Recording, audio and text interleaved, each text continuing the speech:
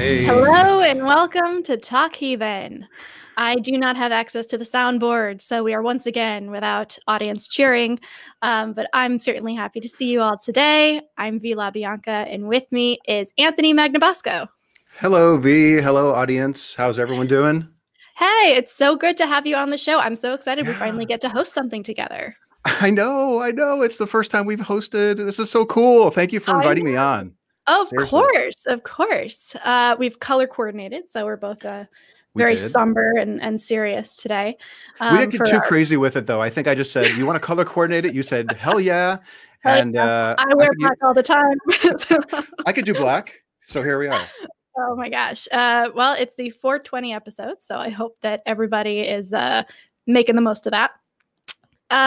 We don't have too many announcements today, and before we get into calls, I do want to talk a little bit with you, Anthony, about what you do and kind of where people can find you.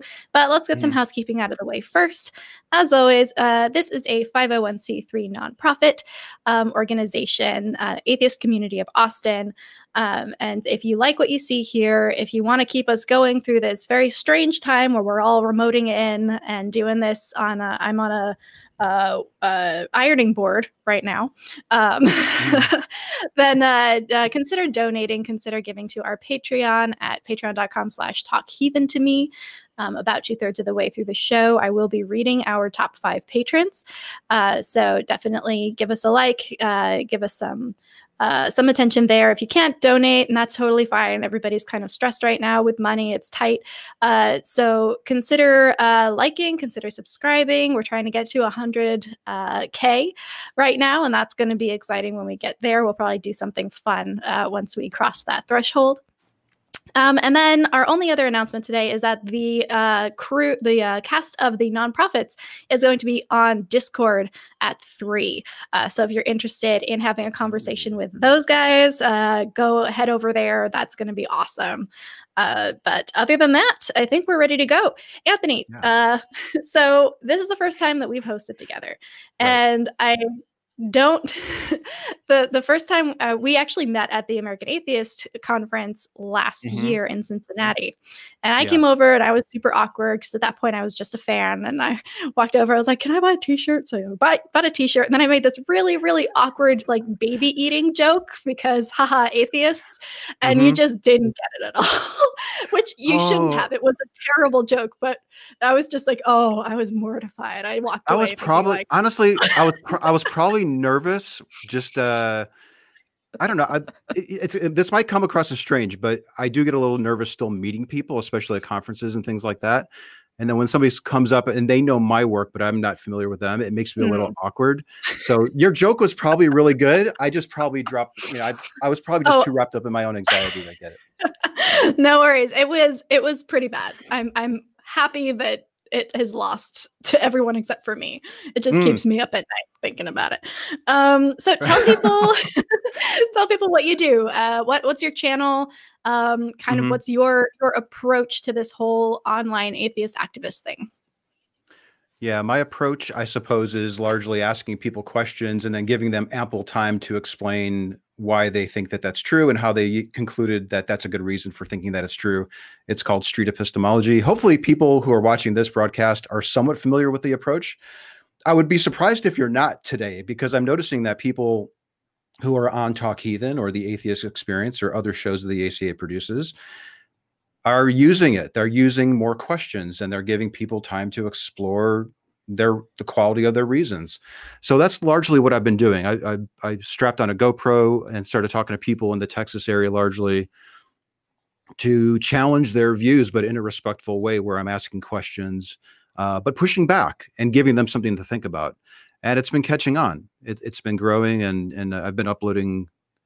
I was out with Jenna like a few months ago, and did you watch that by a chance? I did. I saw that pop up the other day. I've been keeping an eye out because she had told me when she was heading out that she was super excited. So it was good to finally watch it. It turned out really well, and I think we'll even maybe show a clip later on today when we are on the Atheist Experience. But no, it's great to be here with you, and I love what the ACA is doing with their shows and the approaches that I'm seeing more and more. And it's good. I think we're giving atheists a good name and we're not letting theists walk all over us at the same time either. We can still push back with good questions. Right, right. There's that balance between, you know, being having the courage of our convictions while also not necessarily needing to have the last word or the snappy comeback or the, you know, just it is a conversation ultimately. And I know that I benefited greatly from watching your videos back when I was still just starting to figure things out, not only because you were asking questions that I was trying to wrestle with at the time, but also having to come out to my family and have those conversations was made a lot easier because I had that kind of more gentle approach to model it after. So I wasn't going and pretending that I was Hitchens. That would have been bad. All right. Yeah. We have some calls on the line, which is exciting. So let's jump to Nicholas. Nicholas, hi, welcome. Yes. Hi. Hi. What can we do for you today? What's going on, Nick? Long time viewer, first time caller, and as my wife died Thursday the 7th of May. Oh my goodness, I'm so sorry. Sorry to hear that. And I'm the one who found her, and I realized when I saw her that she was just gone. So I've been an atheist since I was 7. That's like when I figured, like, I don't believe in any of this stuff. And so I for the first 3 days of it, I had this sort of weird situation where I was trying to negotiate with her to come back, even though I don't believe in an afterlife. It was kind of weird. And the way everybody keeps, because everybody else I know has some like range of religiosity, so they don't know how to deal with me because they're dealing with it in a completely different way. I don't, and they're having. I told them that they could have whatever ceremony they want to help them deal with this in any way they want, because we didn't care about ceremonies. We just didn't. So our only idea was she was going to be cremated, and I was going to get her ashes. And when I go, I'm going to be cremated, and we're going to be together forever, mixed together like that. That's the only kind of together forever we were thinking about. Yeah. But everybody else keeps telling me, I'm sorry. Go ahead. I was just saying, everybody else just keeps telling me like ways to talk to our 3-year-old daughter about where mama's at. And I just try not to say anything. Like, I just don't know what to say when they start talking in religious terms, like telling her mama's in a better place running with her brother in heaven. I'm like, I just go blank face because I don't want to start an argument over my wife because she was a very sweet woman. And I don't want to hurt anybody's feelings in this time. Would you rather that they don't make any suggestions whatsoever with regards to how you should handle this situation? Would you rather they just stay out of it? Or is there any value whatsoever in what they're telling you, even though it may be not the advice that you're actually hoping to get? Well, I know they care about me, and that sort of helps. I just sort of lock up. Like, I don't know how to respond to it because I just see religion as insanity, like a form of insanity that you're taught from a very young age, like to have. That's all I've ever saw religion as. I've been, like I said, been an atheist pretty much since I was 7. I've rejected all forms of supernatural claims since I was a little kid, and so I don't know how to respond. I don't want to say it was like, because I don't even know how to deal with this, because I just want to be honest with my daughter, but she's 3. Sure. Yeah. There's only so much she's going to be able to take in. And then on top of it, all the religious twists to the whole thing, I suppose would probably just even maybe it might make it easier for her, but it might make it more confusing. It's hard to say. But yeah. I mean, she's your daughter. You are responsible for her. And I would say that you probably have the priority in how you decide to explain to her what's happening. That would be my thought. I don't know, V, if you have any. Yeah, I know that this is, I mean, there is no easy way to have these kinds of conversations or to be in this space. I cannot imagine being in that space. And my heart goes out to you and your daughter and your whole family. Yeah. My thinking here is, I think you're right. I think you should be honest with your daughter. I think that the short-term benefit of maybe having an easy, pat answer, which isn't really going to make the pain of not seeing her mom go away. It's just an easier answer to give in the moment. I don't necessarily see that as the benefit of that outweighing the confusion that's going to create later on as she starts thinking about these things, especially with you as her dad, who is an atheist. So my thinking, and this is not my advice, I think this is, I believe I was talking with Daryl Ray about this on another show. Your daughter is going to take her cues from you. Right. She is going to decide how traumatizing and how horrible this is from you. And while she is, of course, going to have to grapple with things. Hello? I was just saying that's why I try, like, she was at my sister's since the day that, like, up until just this Friday, because I can only have her on weekends because I work so much. She stayed at my sister's. When she came back, I have to hold back, like, from crying because I don't want to, like, her to, like, wonder why Dad's crying. Right. So I try to keep from doing that around her. It just reminded me how different things are when she got back to the house because of how her mom was disabled. So she was always in one place. She was always in pain. So she usually just sat, because we keep our bed downstairs because she couldn't make it upstairs. She was always here every day for years. And then she's just gone. And I didn't know how to deal with it. I went through the bribing stage of grief, just trying to bribe her to come back, just crying for days.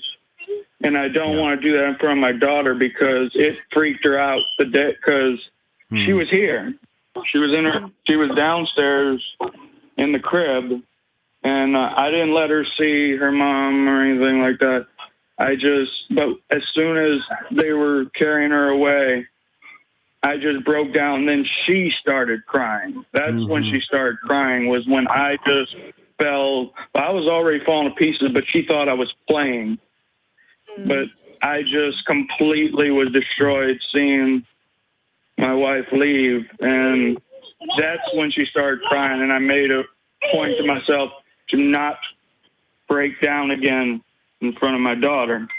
And like, she's laying in bed with me right now. And I gave her mommy's favorite blankie, and I kept one, and my wife's cremated one because she had 3 blankies she slept with.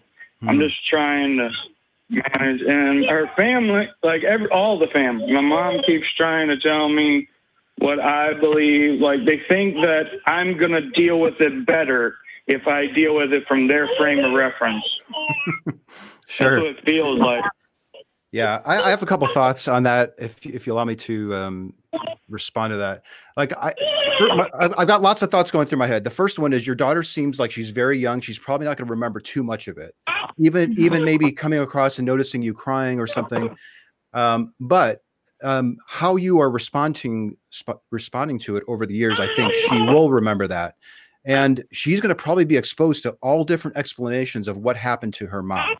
So it might be a better use of your time perhaps to prepare her for the type of responses that she may hear from family members about what happened.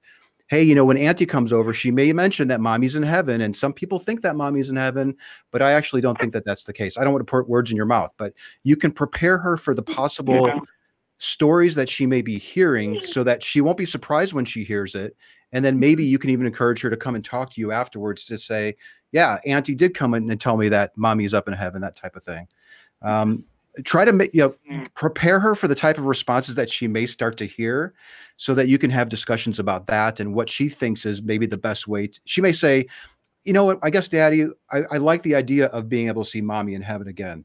That might be something that you just want to let her sit with and not get in the way of, because that's her preferred way of dealing with it. But there's nothing saying that you can't also share what you actually think happened. And I think that that's important. She's your rock. You are, you know, you need to be there for her. I think you know that.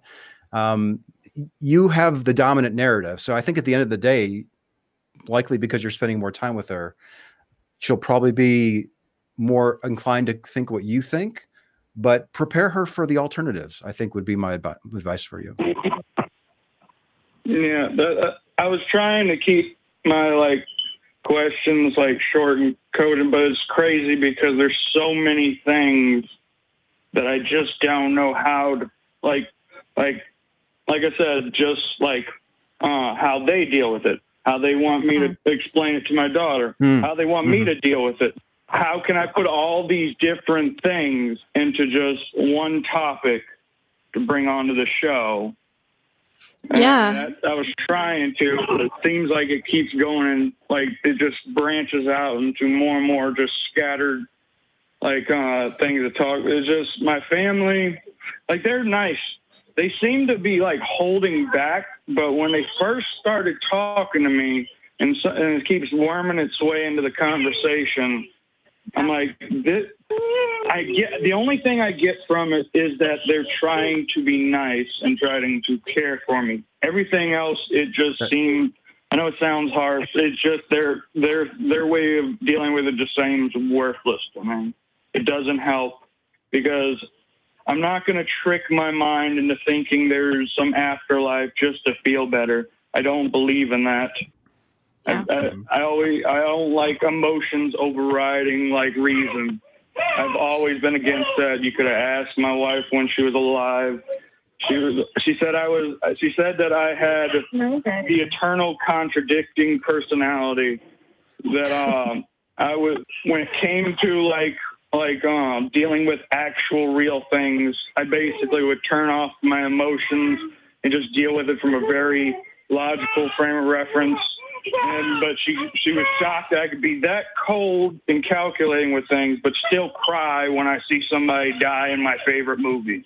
She always said I was the coldest, most compassionate person she's ever met, she said. Yeah, and that's something that I think is a common misconception, that you can only be one or the other, right? You can only be rational and logical, or you can feel emotions deeply, and that's simply not true. You can be both. Nick, I think that for me, the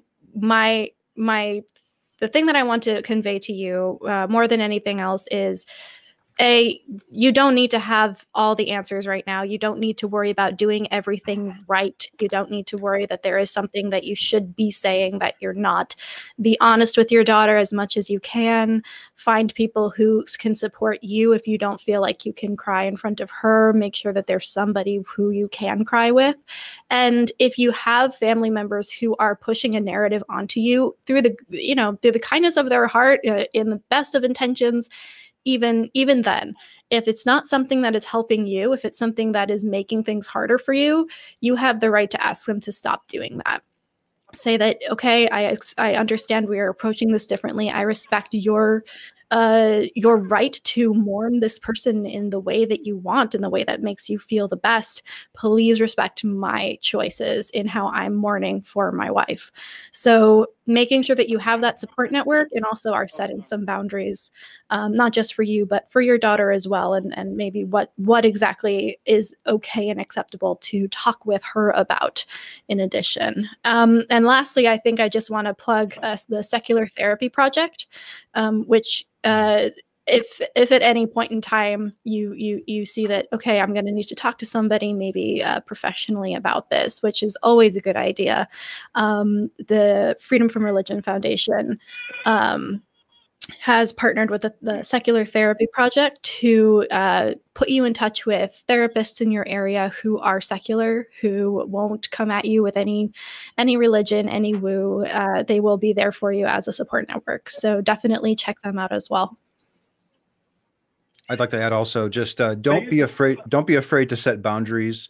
I am wondering though, was your wife religious? Do they perhaps think that they have an obligation to sort of pick up where she left off, or was she more in line with where you stood? My wife, it's kind of weird. I call her the compassionate, like, nihilist. She didn't really care about anything. It wasn't until she met me that she actually called herself an atheist. She said she never really even cared about the question. She didn't care. She didn't really care about a whole, like, the only thing she thought mattered was to make people happy.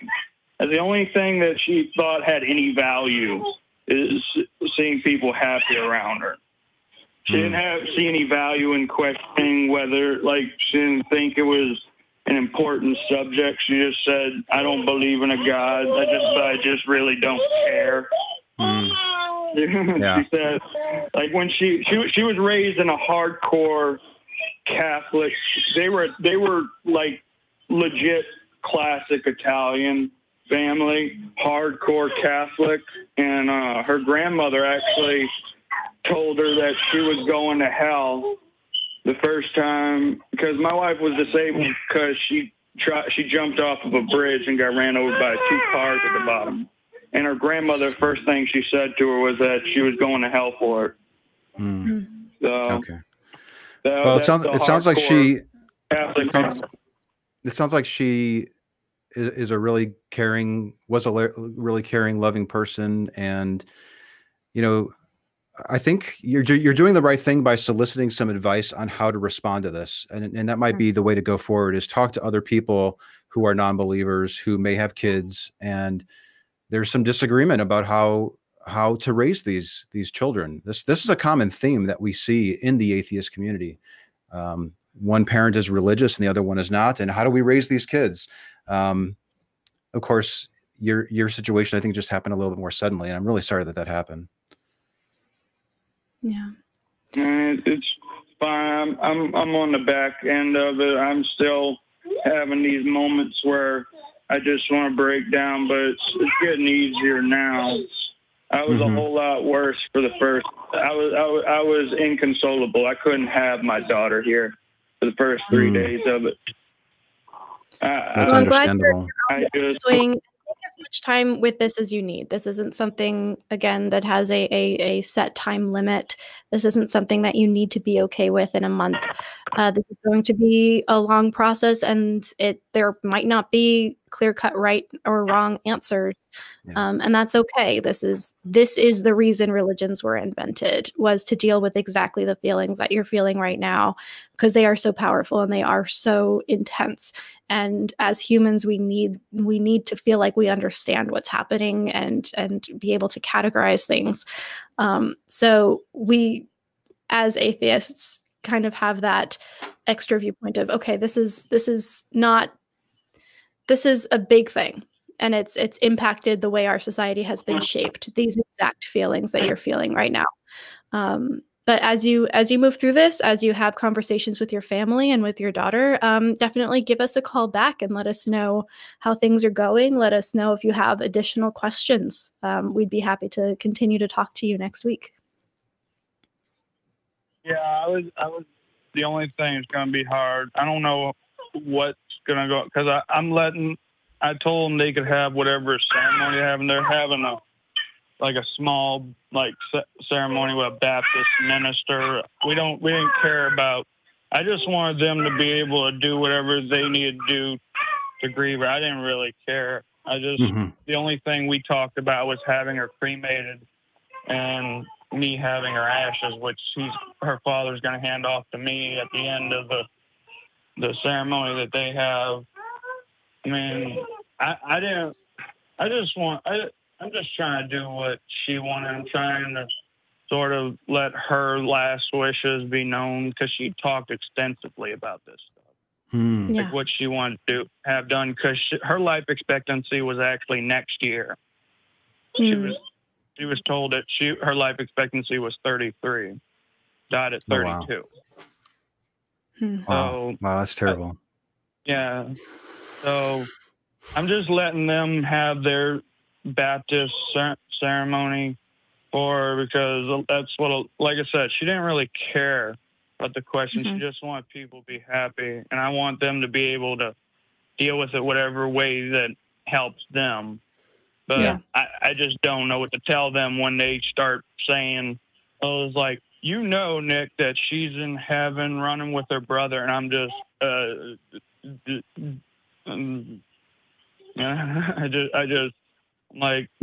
don't want to tell this person who's grieving this way, no, that's silly.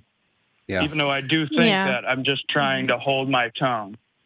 Right. And that makes you a good person. That makes you an empathetic person. And you don't need to get into a debate about whether or not heaven exists or how rational the belief is. All you need to say is, I appreciate you trying to comfort me. I need to grieve with this in my own way. Please, let's talk about something else. And you can accommodate people, but you also, I think it's going to be healthy to set some boundaries. Yeah. How far are you willing to let them go when it comes to, like, you may say, okay, you can dump all that religious stuff on me, but not around my daughter. That might be a good compromise, but it sounds like you're walking a really fine line of establishing some boundaries, but also accommodating them and not preventing them from dealing with her death in their own way. And I think that that's really good. I just hope that they afford you the same in return. Right. Thank you so much for calling, Nick. I really appreciate it. And my thoughts are with you and your family. Yeah, Nick. Thanks, Nicholas. Thank you. You have a nice day. Call us back with an update if you get a chance. Yes, please do. Wow. Tough situation. Yeah. Heavy first call.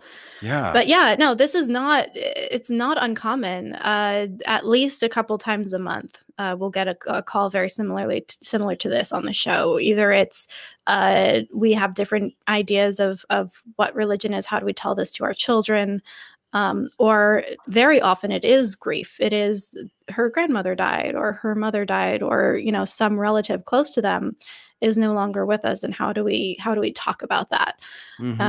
So I feel massively underqualified as somebody who doesn't have children. I know. But even with children, I'm still struggling too. Like, oh, what can I say to Nicholas to try to make this tough situation better? But sometimes there's no words other than just acknowledging the situation, putting down some boundaries, taking a stand, but also being flexible so that the other people that were in her life can also feel that they are celebrating her life and dealing with her death in the appropriate way. But it's tough. It makes me, is there a white paper? Has anyone written in an article? Maybe somebody can put that in the live chat.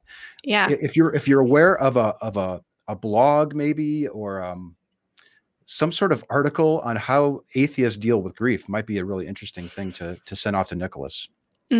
Yeah. Oh, yeah. If anybody has a resource, definitely pop that in the chat or the comments. We'll take a look at it, and if we like it, incorporate it into, what we can give them. Because at this point, we have Recovering from Religion. We have the Secular Therapy Project. We do have these connections with other organizations that are there to help. But we're always looking to expand our library, expand our resources so that we can give people the stuff they need.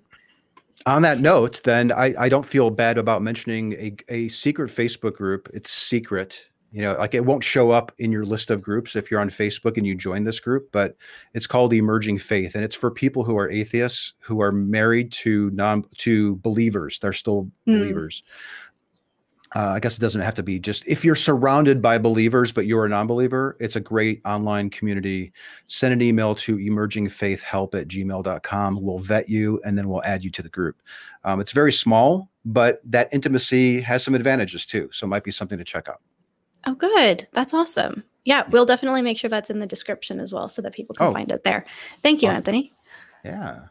All right. Let's move on to Shawn in Minnesota. Hello, Shawn. Shawn, hi. What's going on today? Hi. I'm doing well. Awesome. What can we help you with? I'm an individual that moves back and forth between theism and atheism, mostly for the social reasons. And as I kind of try to the atheist side for the social reasons, right? Yes, clearly. Go ahead. In trying to reconcile this for myself, I see gods, religion, and religious ideas. They're all social constructs. And the idea that we have to have this argument of to believe or to not believe seems to be some kind of false dichotomy that really doesn't lead anywhere. And it kind of digresses into my way is better than your way all the time, and everybody goes off in the corners and we agree to disagree.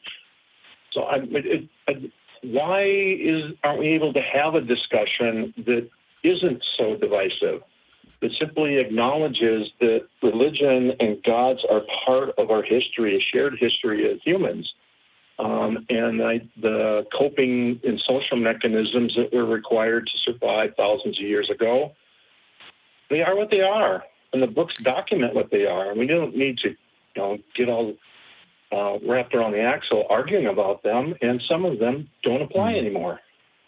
Well, I have several thoughts on this. On the one hand, I'd say one of the reasons we can't have a conversation about that is try telling that to a theist.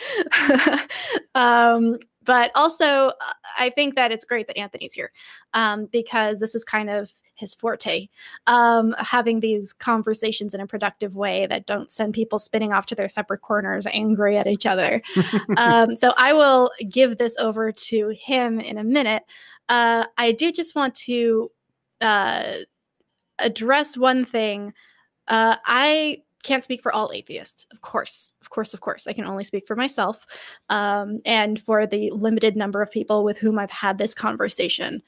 But I don't think there are many atheists who deny the fact that religion and gods are part of our history or are a cultural phenomenon or are a social construct that at one point may have been more useful than they are now. So if that's the kind of person you're talking with, that's very interesting. Get them to call the show and we'll have a conversation with them. I think that the issue, the reason we have these heated debates and the reason that there is this contention, at least from my point of view, is because often there is a right way and a wrong way to do things. My way is better than your way can be nitpicky and divisive for no reason, or it can be, hey, I don't think we should be stoning people for being gay. That is objectively a better way to be. So a lot of the time, yes, it can be, especially if you're thinking about like online debates on Twitter or in the YouTube comments, yes, it's going to sound divisive and nitpicky and just getting on each other's nerves for the heck of it. But the larger conversation is important. And as long as that is a conversation that needs to be had, I think we need to have it. But I'm going to pass this off to Anthony to talk about how to have these conversations in a non-aggressive way. Well, yeah. Well, when you first started, you were talking about how you thought that the social aspects are what's keeping people maybe into the religion. Was that what you were saying? Well, was that sort of your main argument?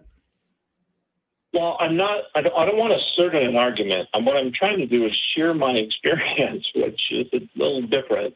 And in the work that I do, I'm probably, you're like my kid's age. So in my career and the things that I do in the world, being affiliated or not hostile to religions and religious people is a social advantage. It helps. And if I were to take the opposite perspective, it would turn combative, and I wouldn't be as successful doing what I do. I think that's a palpable, real thing to have conversations about. But it's tough to find an audience that is able to have that conversation.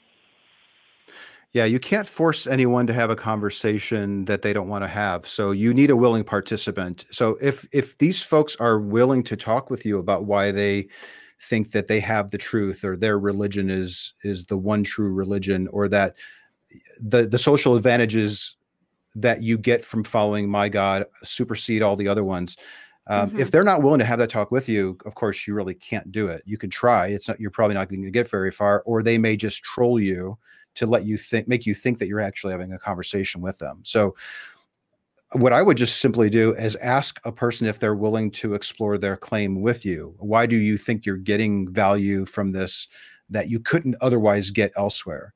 But again, if they're not willing to talk with you about it, you're not going to get very far. Well, what happens is this place that I'm at, that these today, if you find somebody, let's talk to them. I'm one of these people. Let's try to find this common. You need at least two willing people, though. So just because you're willing doesn't mean that they're willing.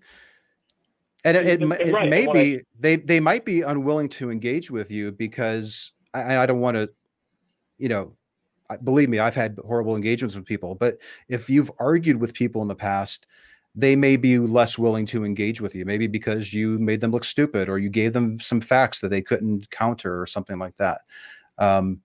If you have a history with a person, then that might even be a reason why they don't want to engage with you. But if you can find a willing participant and you can engage with them asking questions and push back on their religious claims, you can certainly do it. We do that on this show. We do that in street epistemology all the time. Shawn, are you making the case that we shouldn't be having these conversations and just go along to get along?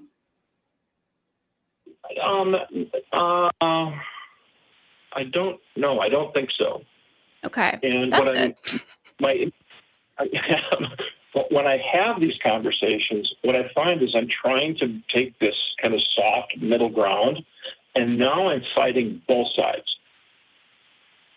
And it's like, well, I find that an interesting response, because I'm not trying to assert there is a deity, and I'm not trying to assert there is not a deity. I'm just trying to assert that, hey, look, this is a common history. We can't demonstrate it either way, and until somebody does, that's the state that we're in. So what point is it to try to have an argument of my way's better, because I can show you that God does actually exist, and there's all kinds of weird arguments in that place that really don't make any sense.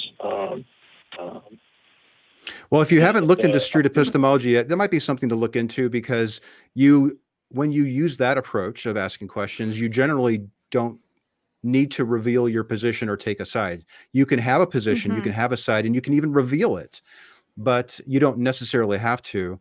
And you can use the exact same questioning approach with somebody who thinks that God is real and somebody who thinks that God isn't real. So it might be a tool that you might actually be really geared for that tool, especially, if you're the kind of person that, I don't really want to fight really hard for a position, but I might want to push back a little bit on what somebody's saying. But to V's point, are you ambivalent about the whole thing? Do you sort of look at the arguments that are going back and forth, and you're like, I just don't want to have anything to do with it? Or are you the type of person who does want to get involved and engage with people and challenge them when they say something? What kind of person are you? I used to be much more combative, and let's have a throwdown and really resolve this. As I've gotten older, it's more of, okay, peace in the household has more value to me than being right.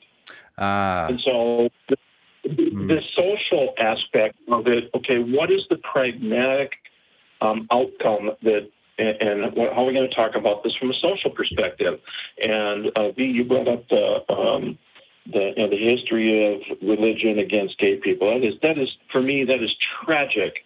And the books document what people used to think and what people used to do.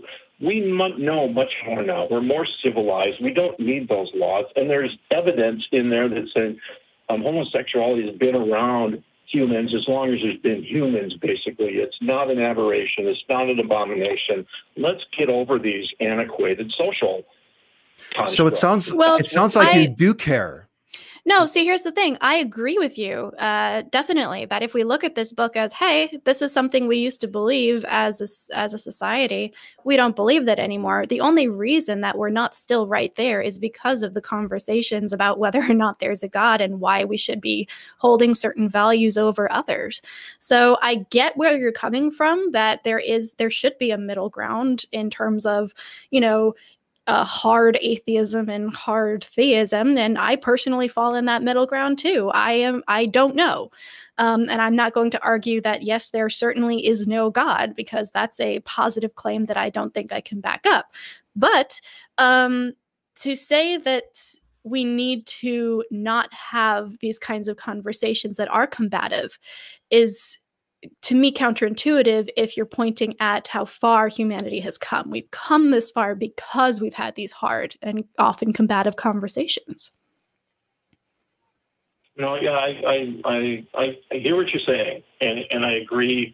The thing that I find frustrating is, why can't we have a rational conversation? Why does it need to be combative? We can just actually talk through as adults that are reasonable and rational and go, I see. Any parent that would forsake their child for whatever reason, that's kind of despicable. So humans get really particular about the beliefs that we hold, and of course we act out on the beliefs that we hold, and we think that we're good people because of the beliefs that we hold. So pushing back on these beliefs, I think, are really important, because whether you argue and you debate, or you use a Socratic approach like street epistemology or anything else, this is the way that we challenge the views of the people around us so that we can make the world a little bit of a better place for the other people who will come after us. Mm-hmm. So while you yourself may be at this point in your life a little ambivalent about it, like, I don't really see the whole point of all this arguing. But there are a lot of people who do, and maybe just sitting on the sidelines for a little bit and seeing the different types of conversations that people are having about those topics, where they're productive. They really can be productive if you go about it in the right way with the person that you happen to be speaking with. So getting an idea of, not only do I have a willing participant, but where do I need to meet this person? What type of approach will they respond to best is extremely important, because you may use a soft approach with somebody who might respond better to facts and debate. So you really need to have a little bit of an engagement to assess, how do I meet them? And maybe in some situations, the best decision is to not engage with them. But for the most part, generally, pushing back on claims that people make is what we need to do to make this world a better place. Mm-hmm. But I understand, as you're going through life, and it may not be the best time for you to do it at this moment, there are people who are willing to do that. And I hope that you look into some of the other methods that are available to you, because I suspect if you looked into something like street epistemology or Socratic questioning, what they do here on the show, you're watching a show where they do that. So, yeah. Well, let me ask you, I actually wanted to ask you, were you always an atheist? No, I don't know if that I am now.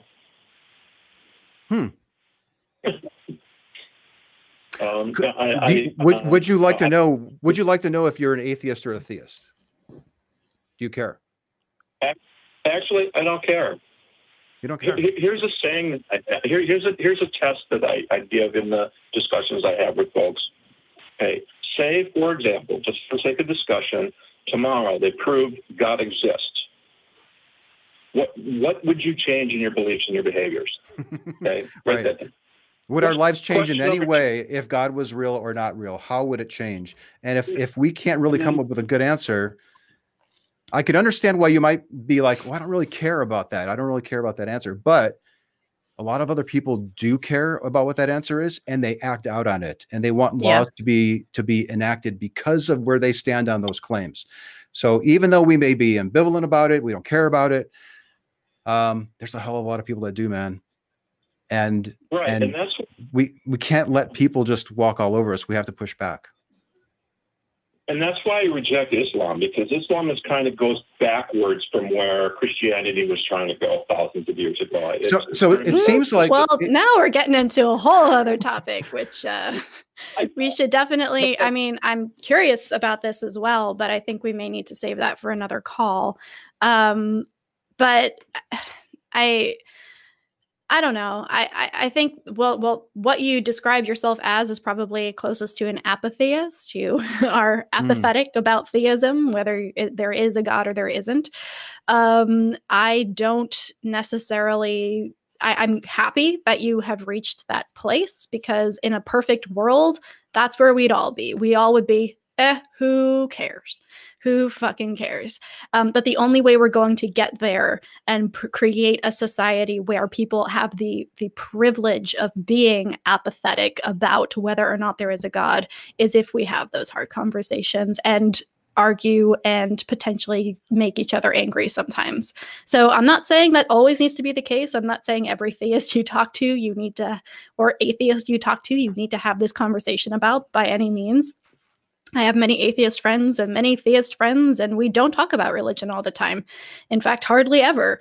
So I'm not saying that that's a requirement for relationships with atheists or theists. I am saying that well, why can't we all just get along is great, and that's where we want to go eventually, but we're not there yet. And the only way we get there is by caring enough to combat the people who want to take those rights away from us. You know, I get that. Yeah. The church I'm affiliated with, I got them to start a skeptics discussion where we started talking about, okay, all the stuff that doesn't make any sense and how does this stuff still reconcile. That was great for a while. Then it got to the point where, wow, I'm actually casting doubt on things, and they shut everything down.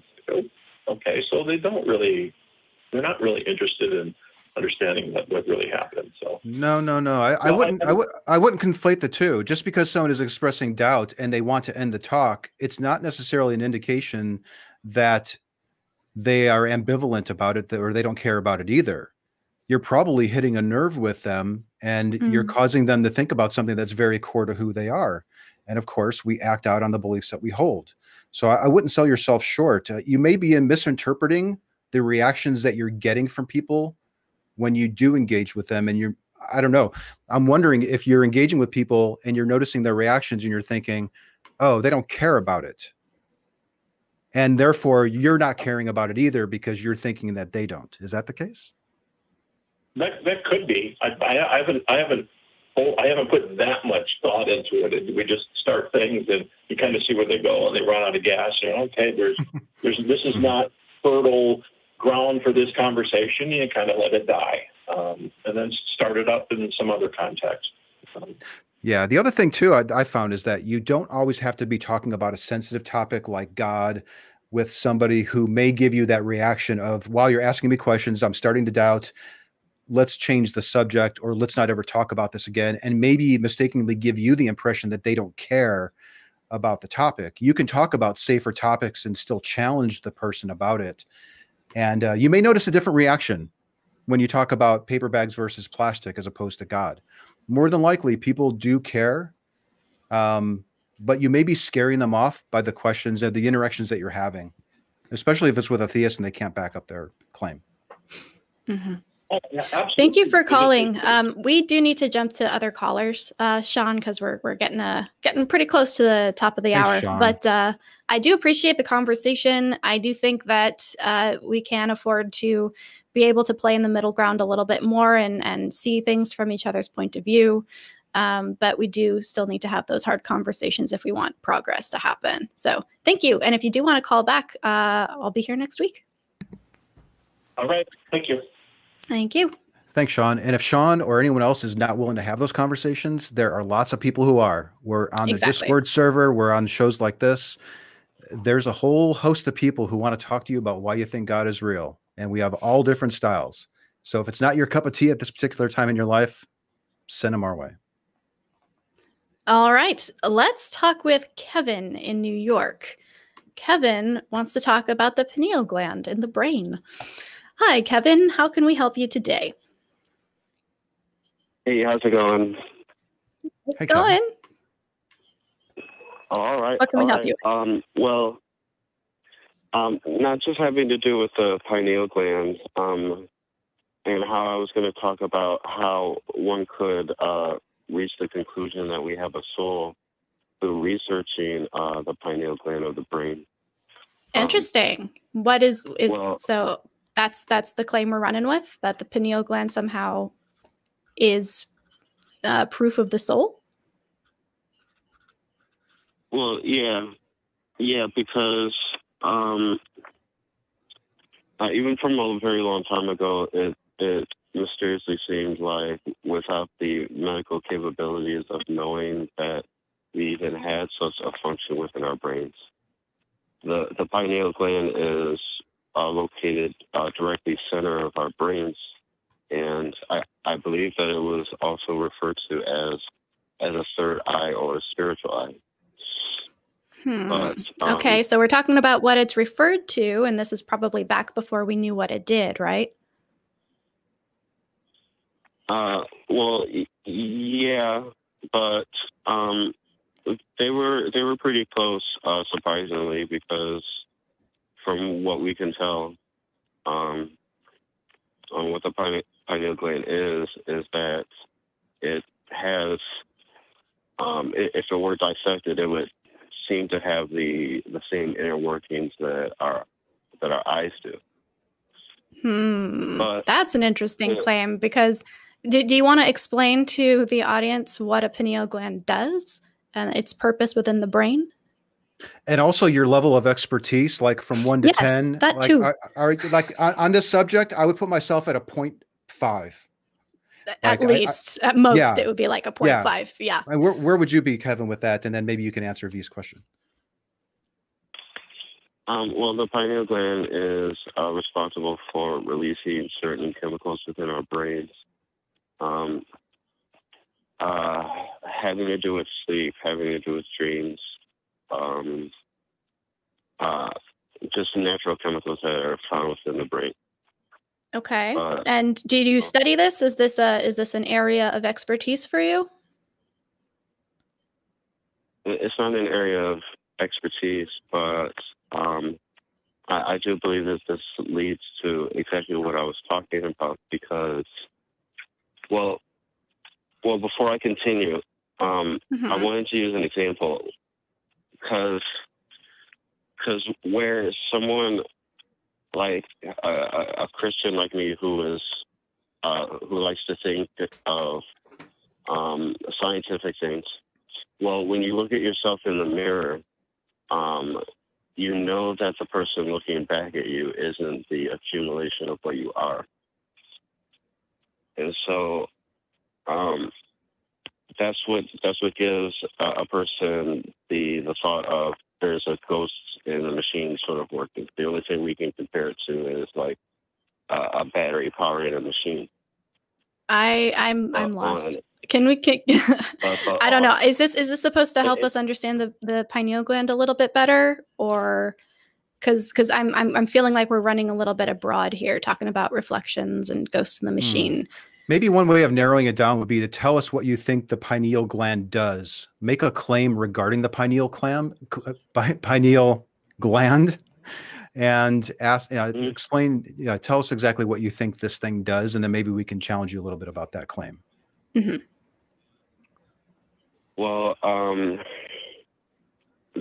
this definitely is a claim, but I believe that the pineal gland is I'm sorry, I just put it this way for a lack of a better way to put it, but a facilitator of the soul on an energy level. But it also is responsible for dreams, out-of-body experiences. Could somebody could someone have a pineal gland and it not do any of that stuff? No. It's only through everybody is naturally born with it. Anybody with a brain. And well, my question was though, could somebody have a pineal gland and it not do not have all the attributes that you assign to it. Like it's just it's asleep, or it's defective in some way. It's there, but it doesn't do what you think that it does. The only evidence of a pineal gland being anything separate from what it is just through the natural aging process. They say that the pineal gland calcifies as a person ages. So does the soul calcify as a person ages? No. Okay. No, it just makes a clear difference between what people understand is the brain and then the mind. Oh, okay. The So you're brain talking is about like substance dualism. Okay. All right. All right. I think I understand where you're coming with this. You are saying that the pineal gland is somehow that link between what the brain does and what the mind does, and it's kind of like you're arguing that there is something outside of the brain, outside of the natural chemical and neurological processes that happen that still exists somehow within it. Yeah.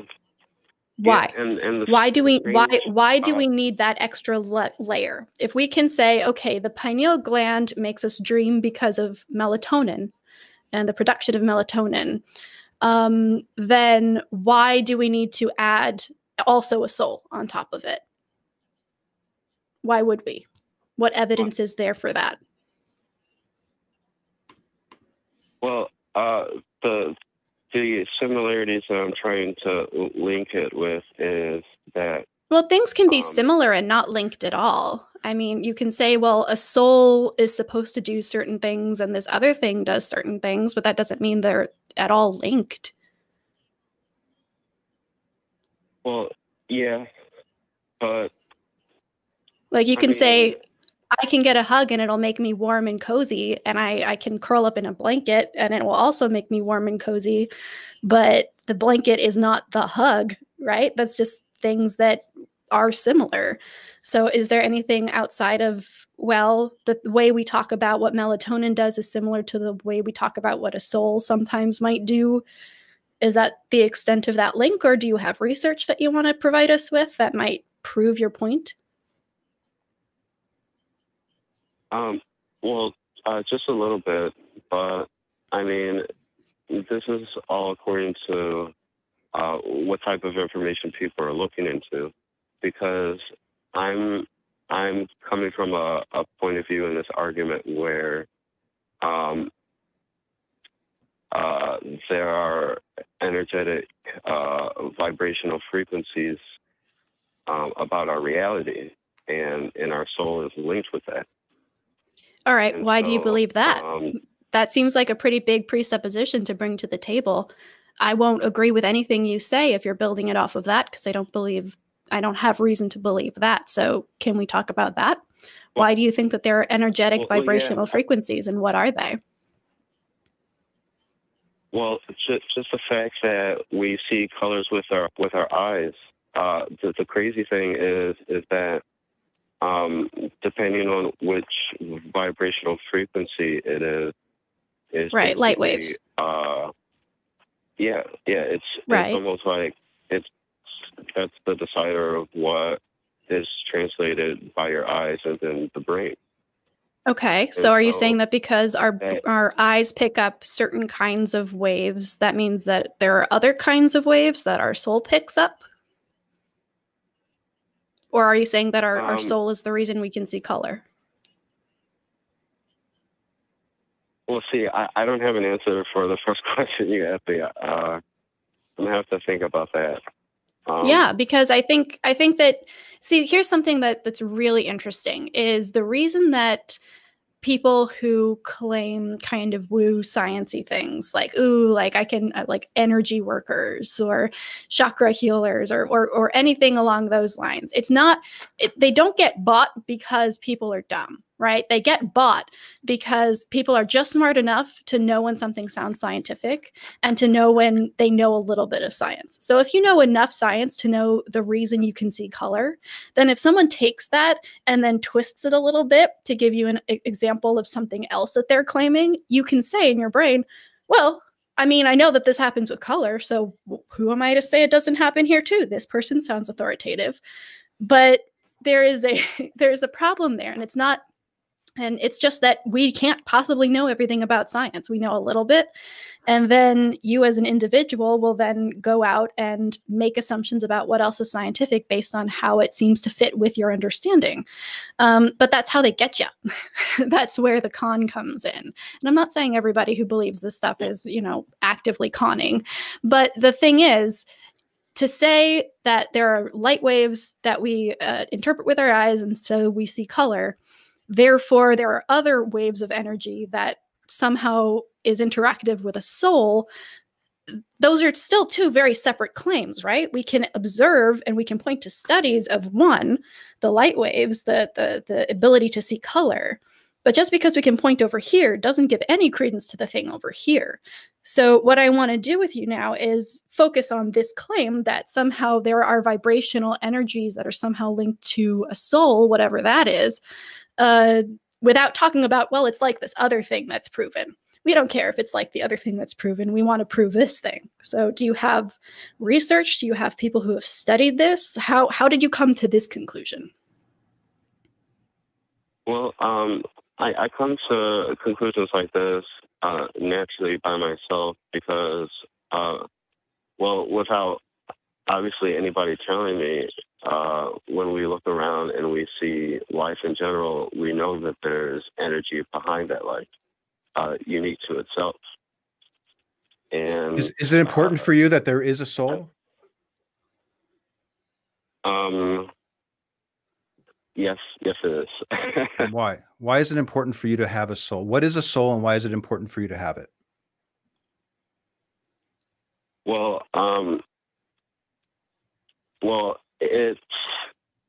it then gets into a lot of deeper stuff. Like if a person realizes that they have a soul, you realize that other people have souls, and then maybe we can have a better respect for life.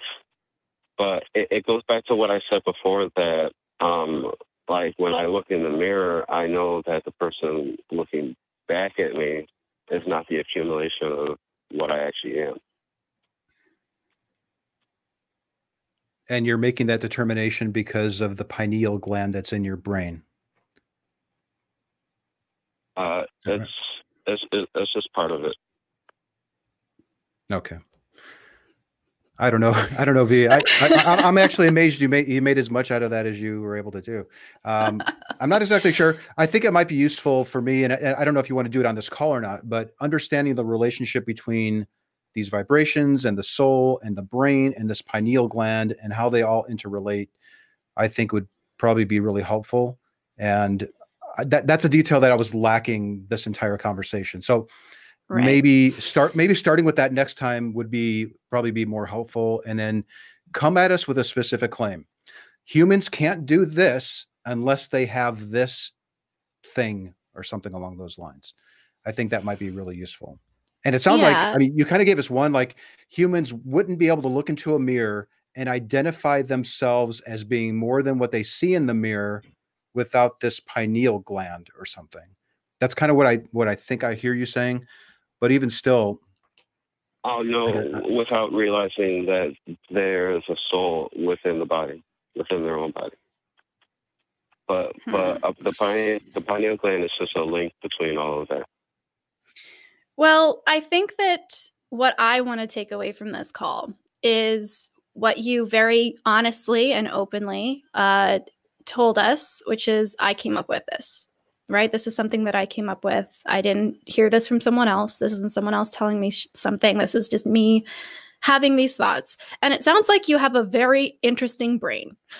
But also, I think that a little knowledge is very dangerous if not used correctly.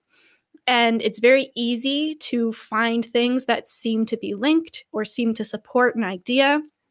But the best best way to determine if something is true, is to have conversations like this. So kudos to you for calling in, because that's definitely a good way to bounce these conversations back and forth. Hey, how did you come up with this? Well, I was thinking about this thing. Oh, well, did you ever consider X? You know, and that's a good way to have those kinds of conversations and determine what is worth pursuing as a possible truth. But I would also encourage you, I know I've called in a couple times, Kevin, and you always have very interesting calls. Next time you come up with something, do a little bit of research. Come to us with a couple sources. See if you can hone and kind of fine tune your claims a little bit so that we can really get into the meat of the subject and have a really good conversation with you next time. A schematic might be helpful as well. Right. Draw it out. How does this, what are you envisioning and how does it work? And then take us through your little drawing.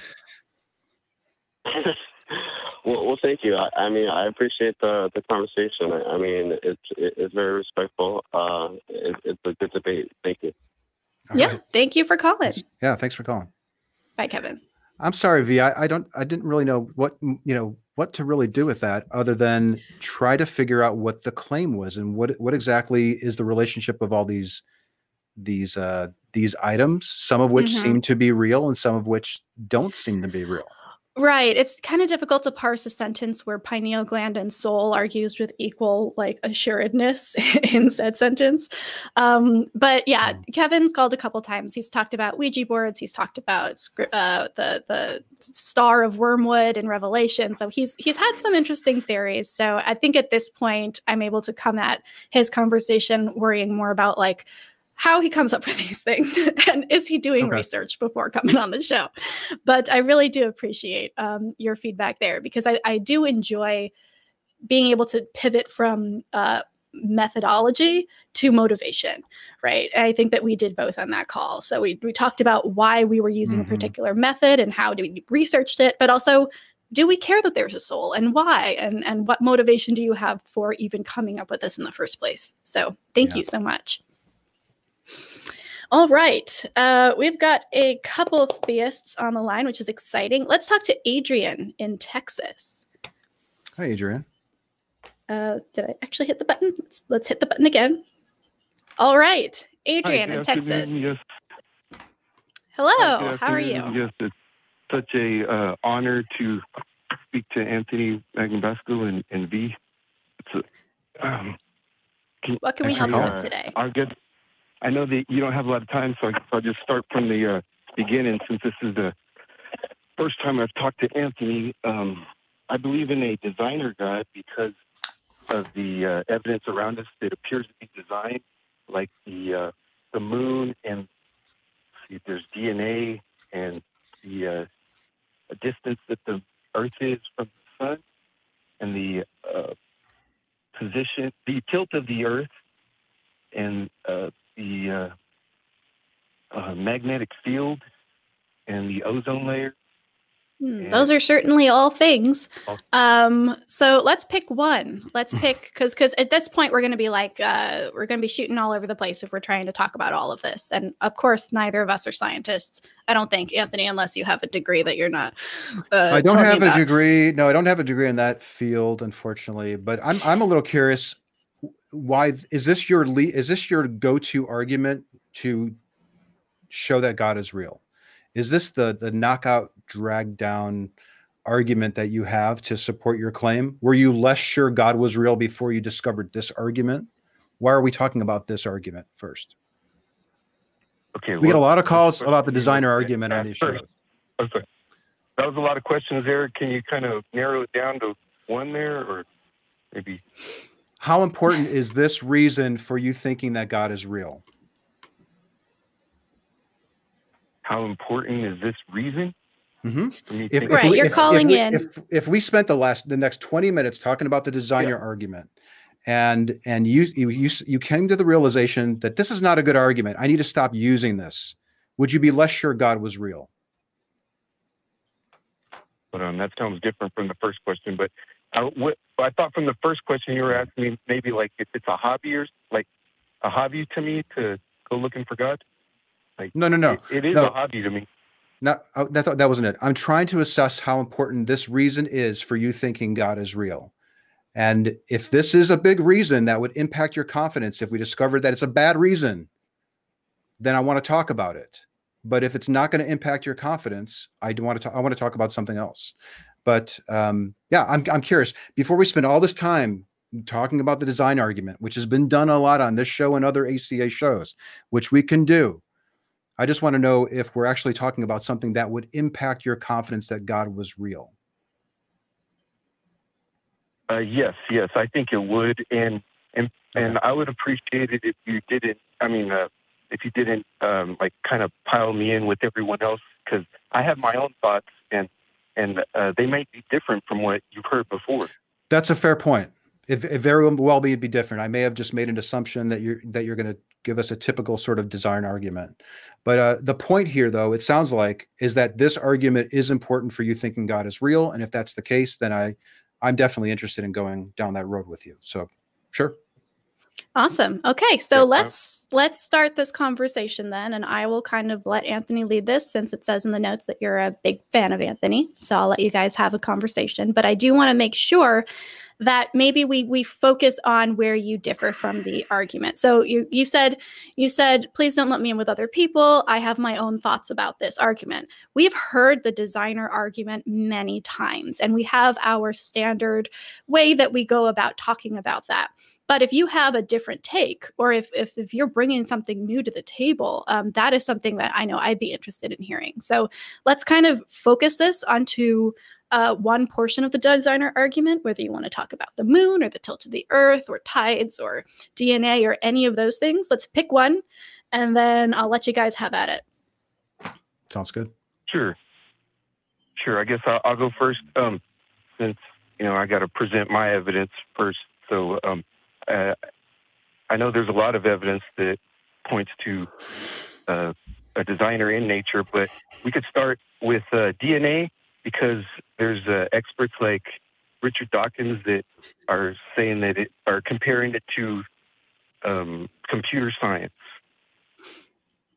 Okay, so I know I said I was going to let Anthony take this, and I will. I promise, Anthony, you will. Yeah, but I do want to just make sure, once and for all, guys, stop pulling that quote out of context. If you read The Blind Watchmaker, if you read the book, then you would know for sure where he was coming with that quote.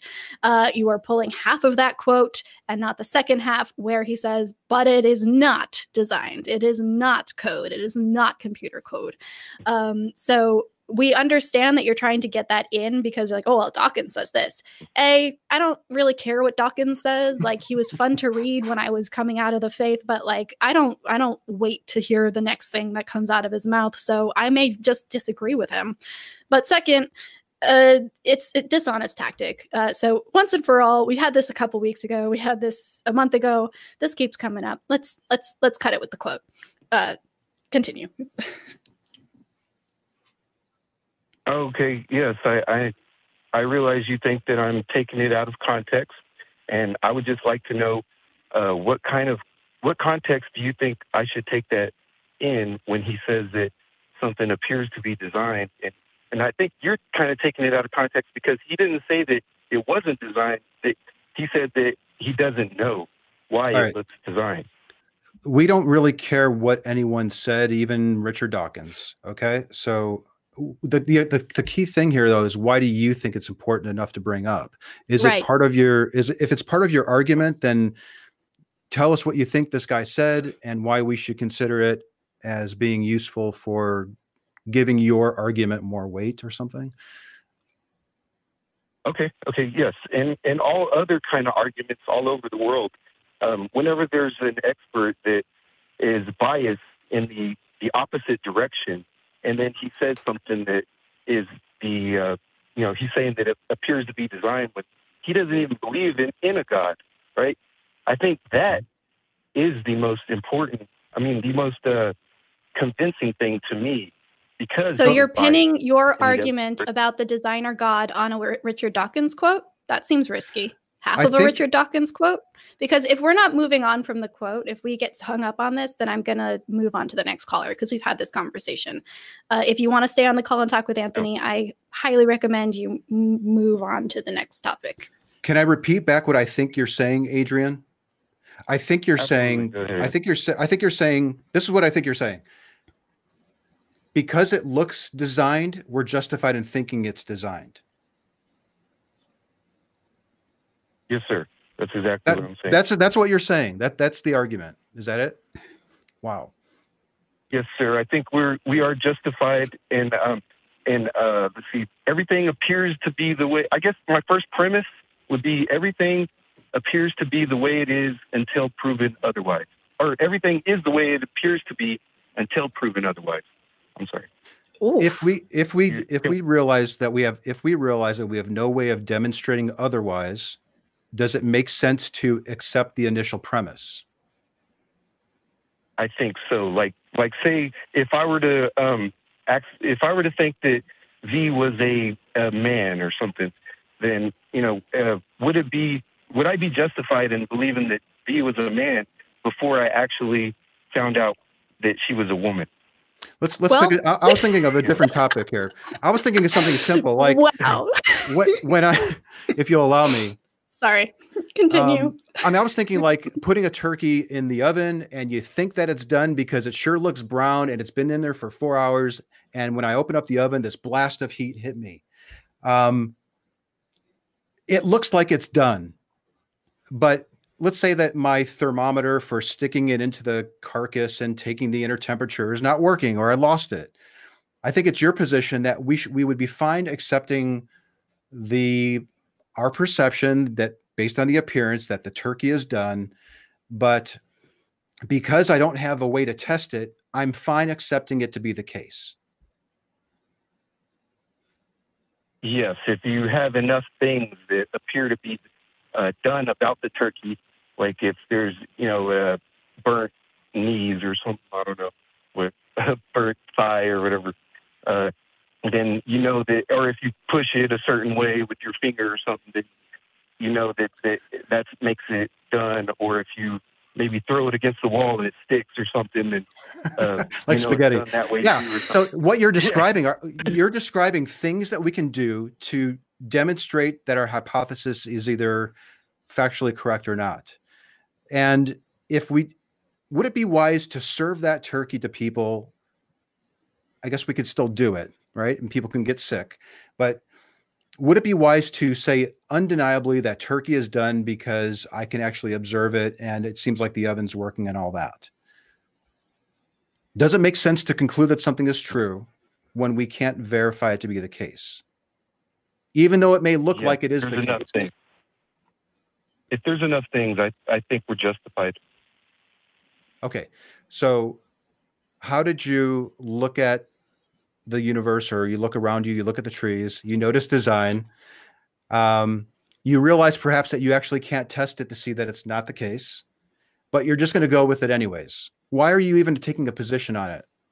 Why wouldn't you say, I'm not exactly sure why this has the appearance of design? Why? That's what I'm curious about. Generally, when I meet people who make this argument, and honestly, what you're telling me is not different than what we hear from other people about the design argument. I hate to break it to you, but why? Yeah. So can you answer that question, please, for me? Yes. I let's see. Dang it, I forgot the question. Go ahead. It was. Why are you going the extra step to say it looks designed, and therefore I'm going to conclude that it was, and it's this specific God? You didn't go that far yet, and it's this specific God that designed it. Why can't you say, well, it sure looks like that turkey's done? Oh, okay. I remember.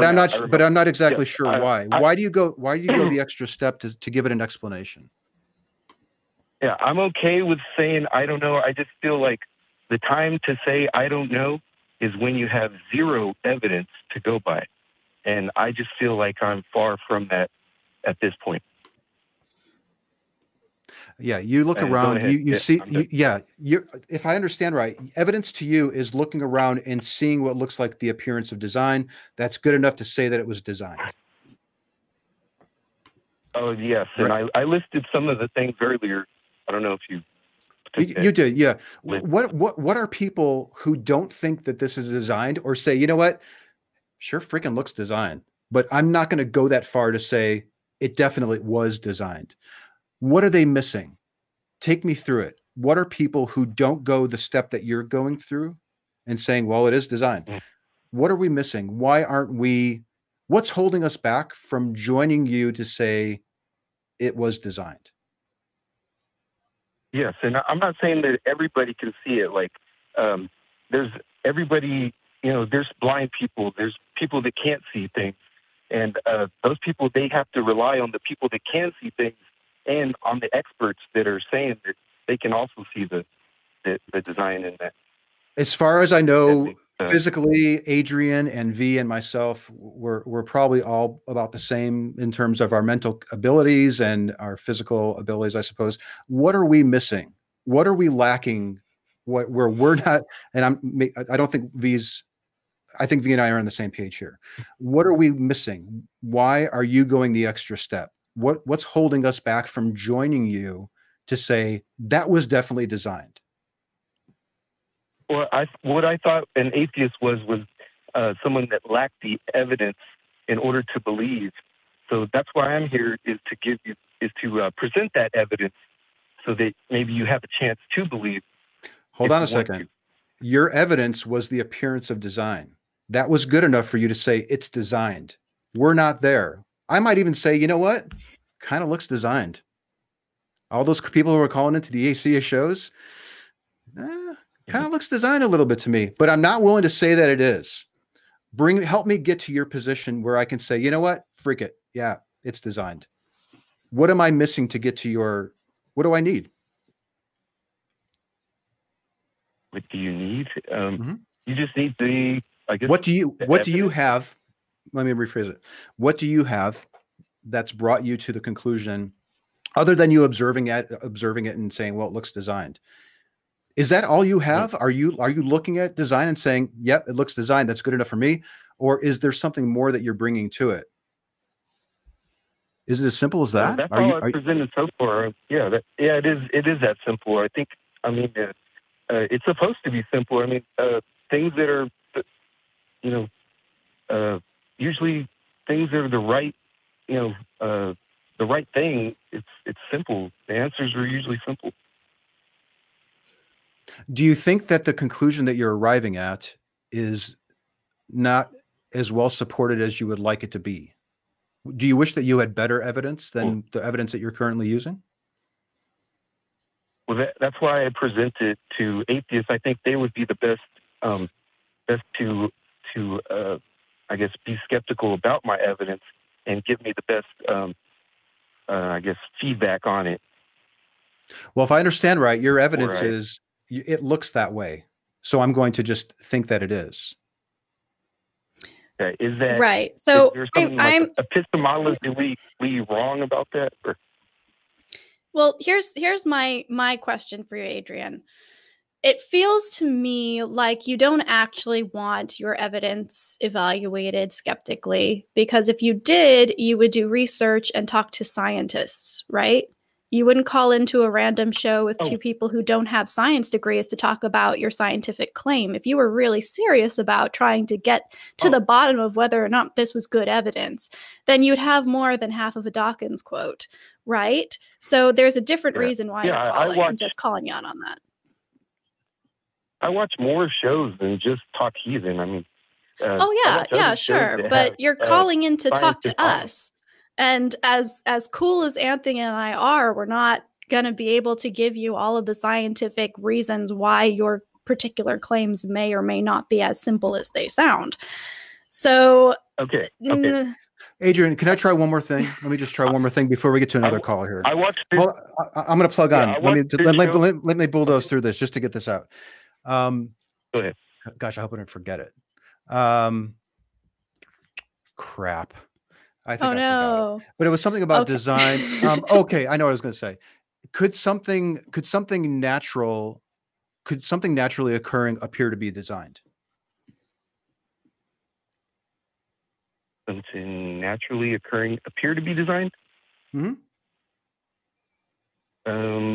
Yeah, but you would have to have evidence to prove it. You need evidence to prove that. Do you need more evidence to, would you need evidence to prove your conclusion? Yes. Right? Like, so you look at something and it appears to be designed. If I understand your point, if I say it's designed by a god, I can stop there and be satisfied with that. If it's a naturally occurring... Oh, no. No, never be satisfied. Remember, I think I learned that from you. Never be satisfied, because then you will never, you will stop learning at that point, right? Well, I'm glad that you So got that. I'm not saying that I can't be wrong or something like that. Okay. I'm just saying that my confidence is really, really high. Yeah. But there's at least two outcomes here. I don't know how much more time we want to spend on this, because I see we have somebody named Crystal maybe we want to get on. But yeah, you look around, something could be naturally occurring and look designed, and something could be designed and look designed. And it seems to me that you acknowledge that something could be naturally occurring and look designed, but in that instance, you need a little bit more evidence to conclude that that's the case. More so evidence, you need more evidence to accept that it was naturally occurring but looks designed than you would to say, well, it looks designed, therefore I'm going to conclude that it was designed and I'm done. That's what I hear you saying, that you may be using a different standard. I'm never done, Anthony. I'm never done. Good. That's a great answer. Okay. Well, if you want to continue not being done next week, we are here to talk more. But we do have to move on. We are running short on time. We need to thank our patrons and get to a couple more callers. But thanks for calling in, Adrian. It was a pleasure talking to you guys. It was an honor to talk to you guys. Yes. Awesome. Have a good rest of your day. I hope it gives that a little bit more thought, because what I notice is that people tend to give a little bit more leeway to the claims that they like to be the case. And I'm wondering if that's like, was his standard for accepting the claim that this design happened from a god a little bit more leeway maybe than if it was naturally causing? All right. Well, right. If his argument is, if it appears to be, then it is until proven otherwise. But he also admits that things can appear designed that are not. Yeah, then you've got that discrepancy there. Oh yeah. By the way, I shifted subjects from like gender and stuff to like turkeys. So I hope you don't mind me doing that. But I was like, we don't need to go there. Anthony and the crowd control is like, oh, nope, we're good. It's funny to me that he was trying to make a point about being right and he was wrong both times. But I was just amusing myself. You probably steered us in a direction that was more productive. Okay, I hope so. All right. So I'm going to thank our top 5 patrons. The Blazing Wizard Pope, Desert Heathen, Gary, Ward, and Cully. And Charlotte is also up at the top there. Thank you guys so much for donating. Thank you for keeping the lights on here, both metaphorically and literally. We love y'all, and we're so excited that you're here with us today. We've got a few more callers. I know that we've had some interest in someone named Clear as Crystal, who is an ex-atheist and wants to talk to us about how we can know God. So this is going to be fun. This is what the whole show is about. Right. Crystal, can I call you Crystal? Sure, that's fine. Perfect. All right. Hi, welcome to the show. Hello, Crystal. Thank you. Thank you very much. Of course. What you got for us? Yeah. So tell us how we can know God. Well, why are you no longer an atheist? Wow. Okay. Well, well, you know someone when you meet someone, when they answer you. God, I know, as an ex-atheist, no one could prove anything to me. So I find that interesting to try to prove something that is unseen. Is that what you think an atheist is? Is somebody who's proved that there's no God, or do you have a different definition of it? No, an atheist, well, as far as I understand, as far as I was an atheist, I figured if I didn't see God, then, or he doesn't answer me, or whatever, then I wouldn't know or wouldn't believe that he was there. So that would be my understanding as an atheist. I'm not sure. I don't know if it's changed. Yeah, no, that makes sense. And of course, being an atheist is an individual experience as much as being a theist is. So let me see. So for you, your reason for being an atheist is you couldn't see God and God wasn't answering you when you tried to talk to him. Yeah, and plus, what really made the change was being told about evolution as science, and that kind of really was a breaker for me, because I thought, oh, interesting. Wow. Okay, so you're saying change. So you weren't always an atheist. You were someone who believed in a God, and then you became an atheist, and now you're not anymore. Is that kind of the progression there? Yeah, pretty much. Okay. Yeah. Okay. Yes. What was it about evolution that was a factor there? How did that sway you one way or the other, if at all? I just couldn't accept or believe that if a God that I would actually look up to, and that if God was God, existed, that was the best he would be able to do, was to start something and then just let it roll from there. Which was what some theists believe evolution is, I think, but I just couldn't accept that. Okay. So at any rate, yeah.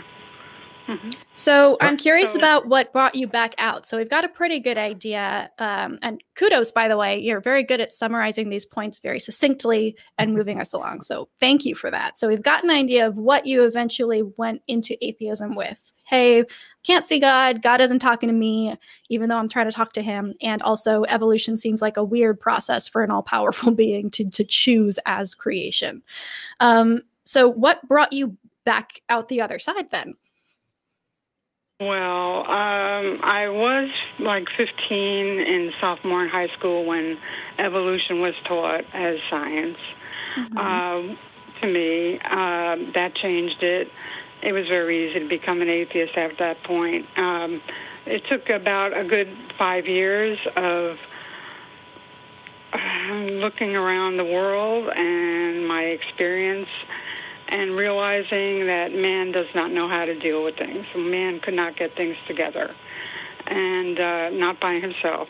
And it was basically, I saw a Lord of the Flies existence on the earth, and we needed a grown-up.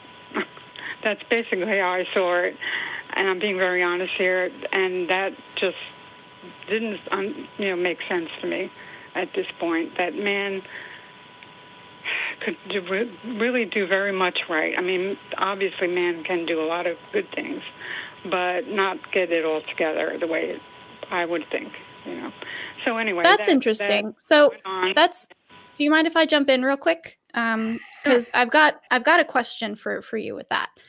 Because to an extent, I agree. Like, humans just kind of do need a grown-up sometimes. But if you're looking around the world and you're seeing that humans just can't get it together, they're not doing what they're supposed to be doing, they're hurting each other, they're hurting the environment, they're, whatever it is that you're seeing as a problem, and you say, hey, well, clearly we need someone better than us, or clearly we need an adult, or, some God figure. If God exists and we're still not getting it together, I don't know, what have you seen as an example of humans with a parental figure? Because if God exists and we're still not getting it together, then clearly he's not helping much, right? Where is God? Right. I get that. What I understand, and actually, man has free will. We have our own minds. We have our own hearts. And we have our own minds, our own will, and for God to have us seek Him, it would be out of our own will that you actually turn to Him. Now, if you don't want to know Him, you don't. You don't have to. It's up to you. But He will answer you. I'm not just saying you have to make it up either. You don't have to pretend. You don't have to You don't have to, wish and wish to a certain extent, pray to a certain extent. You just have to turn to him, and he will answer you. He didn't answer me. So why do you think? Why do you think this God answered you, and is that why you're no longer an atheist? Well, I know he answered me because I was I guess, do any of you know what depression can be, or how? Oh, yes. Okay. The morning I got up, I couldn't get up out of bed. I had to roll out of bed because I was so depressed. It was like clinical depression. Real. That was that would be my last day. I knew that I could do anything like this. This was something had to happen.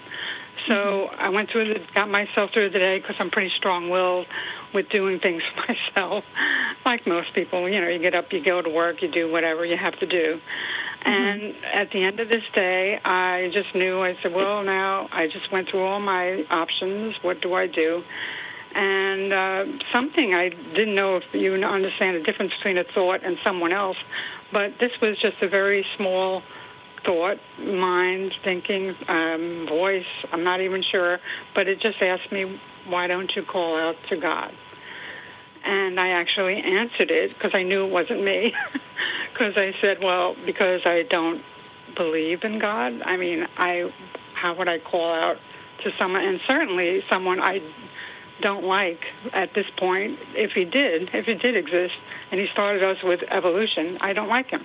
I don't see the point of him to be there. Why would he do that? Why would God just start everything and leave us like that?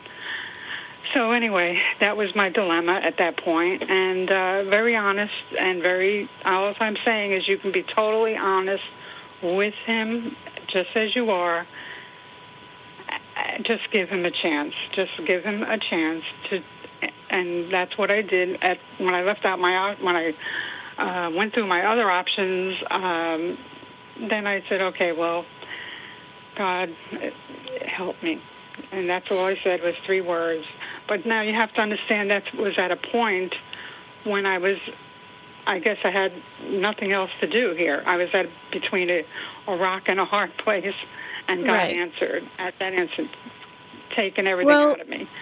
Okay, so Crystal, let's pause there for a minute because that's a lot of information, and I know that we kind of want to have this as a conversation because I do have a couple questions. But yes, first, thank you for sharing that. Talking about mental illness is not easy, especially, on a show that other people are watching. So thank you for sharing. And I'm sorry that that's an experience that you had and may continue to have. That's not fun. And it's not something I would wish on anyone.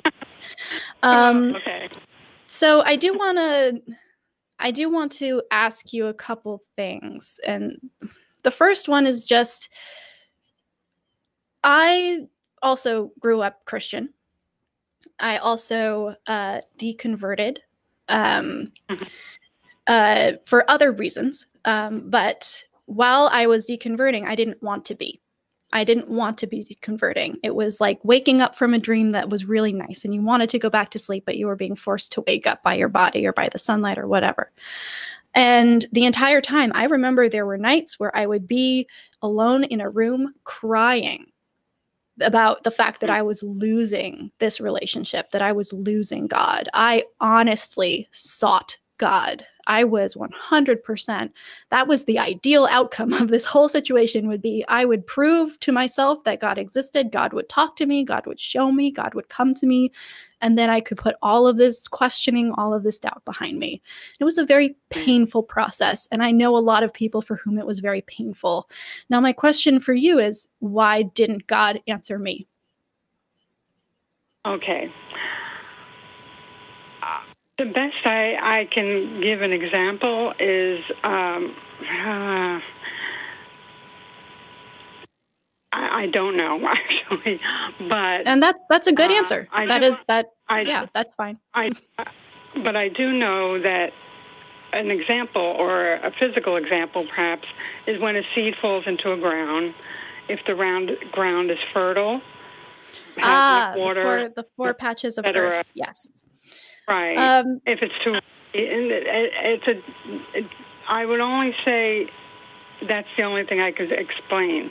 You know, if something is not ready, as much as you think you're ready, that's all I could think of. That's really all I can explain with that. Yeah. And that's understandable, especially if you grew up in a tradition where that was a parable that you learned as a kid, and you now ascribe to that religion again. I'm assuming it's the same religion. You didn't hear God and are now a different religion than you were when you were a kid. I grew up. I was Catholic.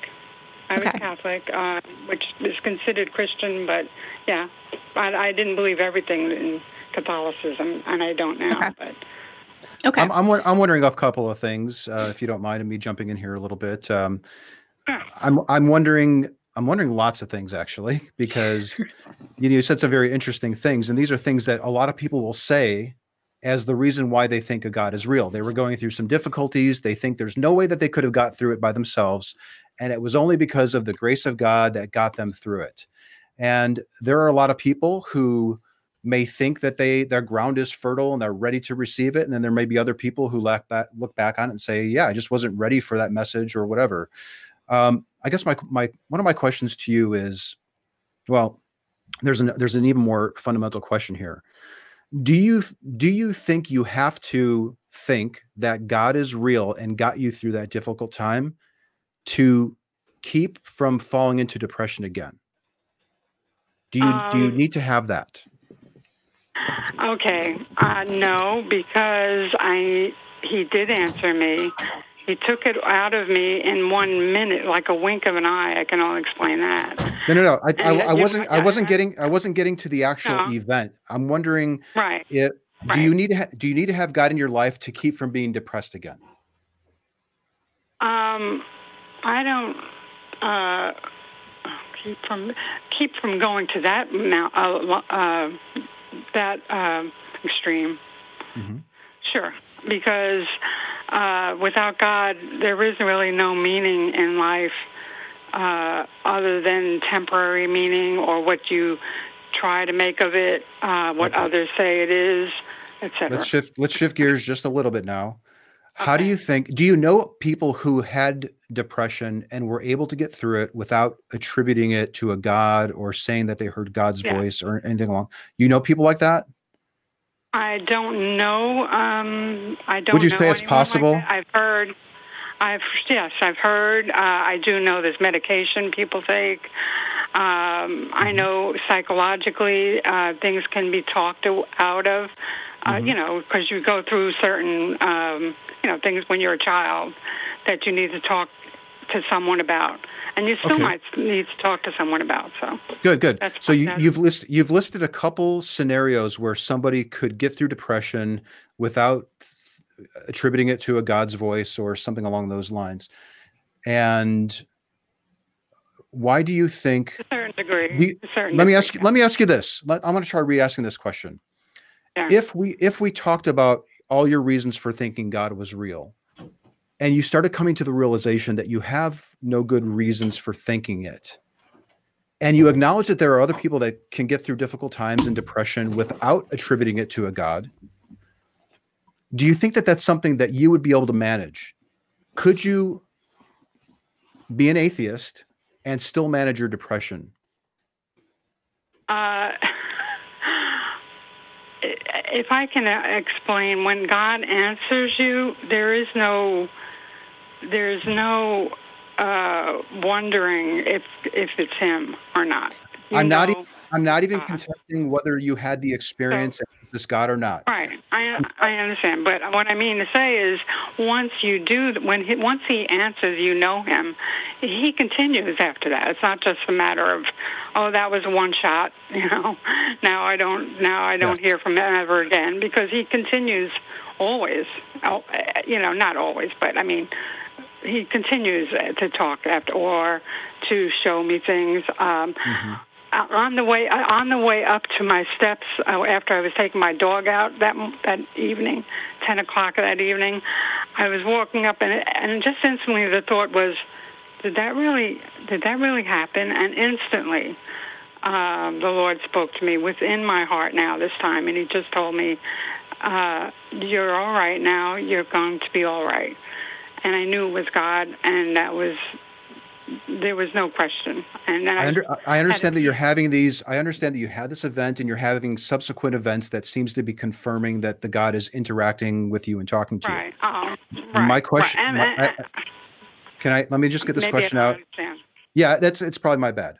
I'm even though I ask a lot of questions, and I'm known for asking questions, I don't always ask very clear, concise ones. So I apologize. So I'll put that on me. My question is, if we looked at these experiences that you're reporting to us now, and you yourself came to realize that you have no good way of determining that it was your God, do you think that you would be able to still manage your depression and still have a loving, meaningful life without one? I don't know what it would be. I obviously can't answer. I'm not sure if I would be here because he is the only reason that I'm actually alive right now. So okay, so this is an important thing for people who are listening also.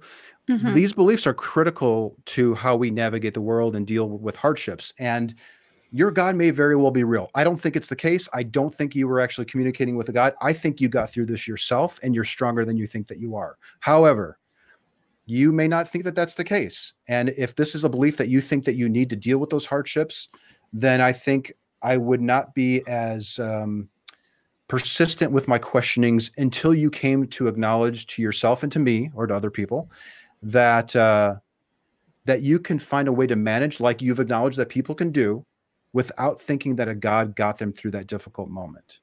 Because that's where I am with you. Because the last thing I want, and I'm sure V too, the last thing we want is to cause you harm. And I think I don't really know what to think and where to go with this conversation, because I don't know how devastating it would be to you personally if you realize that you have no good reason for thinking that this is true. And until I can get a sense of where you are on that, I don't really want to challenge you that much on your reasons for thinking that God is real until I can get a clear answer on that issue. Does that make sense? I understand what you're saying. I understand. I hope you understand that no one can talk you into something spiritual. I do have a question just to show you about thoughts, feelings, and memories. Thoughts, feelings, and memories. All of them are, they're there. You have your own thoughts, right? You have your own feelings, and you have your own memories. You know they're there, but no one can see them. Right. You couldn't prove them unless you spoke your thought and were honest about your thought, I guess you would say. But, but nevertheless, they're there. It doesn't matter.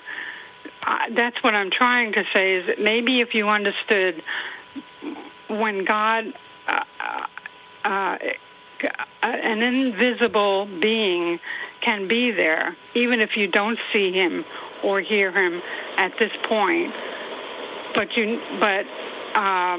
that doesn't mean he's not there. Okay. Right. So no, I think I follow you. Right. I think I follow you in that it's probably difficult to explain to us how important this event was to you and how real it was, to the point where you say, I know that this happened. And I can imagine it must be really frustrating when you tell people this story and we don't find it all that compelling because we didn't experience it. So I feel for you, because I would be besides myself if this happened and I had no good way of communicating it to others that it did. It would be really frustrating. And I think I would put that frustration on the God. Why did the God do this to me, to the point where I can't convince others that this is real? So I think I follow where you're at. However, I do still think that we could probably have a conversation about how you're validating that that was God, to the point where you would start to wonder if it really was. And I don't know. No, you don't wonder when you meet someone. When you meet someone, let's say you meet the King of England or the Queen of England. Mm-hmm. And then you turn around and say, well, gee, I don't know if I met her or not. I mean, you met the Queen of England, right? When you meet them. If you met them in person, you know the person next to you, that they're there when you meet them.